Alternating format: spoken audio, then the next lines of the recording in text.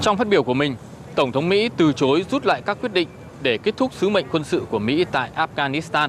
nơi lính Mỹ đã có mặt trong suốt 20 năm qua và là cuộc chiến dài nhất mà quân đội Mỹ đã từng tham dự. Tổng thống Mỹ cho biết hiện tại không phải là thời điểm tốt nhất để Mỹ rút quân, nhưng những thực tế không dễ chịu trong suốt 20 năm qua cùng với mọi việc diễn tiến quá nhanh so với dự tính,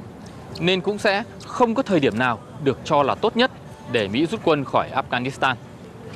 Tổng thống Mỹ khẳng định nước Mỹ đã nhận ra những rủi ro trong tương lai và đã có sự chuẩn bị tốt cho từng tình huống. Đồng thời, khẳng định cũng sẽ không mắc phải những sai lầm mà nước Mỹ đã từng vấp phải trong quá khứ. Tổng thống cũng khẳng định và đưa ra cam kết người dân Mỹ sẽ theo sát những diễn tiến mới tại Afghanistan. Thái Thanh, phóng viên truyền hình Việt Nam tại Mỹ.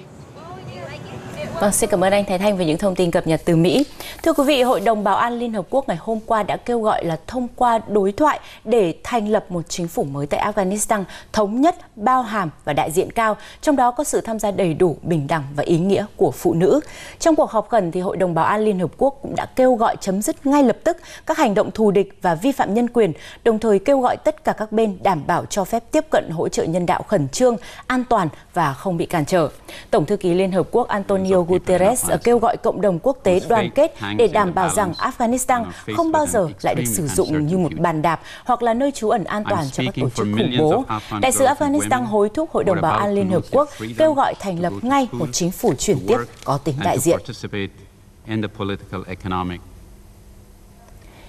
Nhiều quốc gia trên thế giới cũng đã có phản ứng về tình hình tại Afghanistan sau khi lực lượng Taliban kiểm soát hoàn toàn thủ đô Kabul và tuyên bố chiến tranh tại Afghanistan kết thúc. Trung Quốc cho biết là tôn trọng lựa chọn của người dân Afghanistan và hy vọng quá trình chuyển tiếp sẽ diễn ra suôn sẻ. Iran thì nhận định việc Mỹ rút quân khỏi Afghanistan đã mở ra triển vọng cho một nền hòa bình lâu dài tại quốc gia này. Nga cho biết sẽ thảo luận với điều phối viên an ninh của Taliban trong hôm nay để thảo luận kế hoạch đảm bảo an ninh cho phái bộ ngoại giao Nga tại Kabul. Liên minh châu Âu cũng sẽ tổ chức họp hội nghị ngoại trưởng bất thường vào chiều nay để thảo luận về tình hình nước này.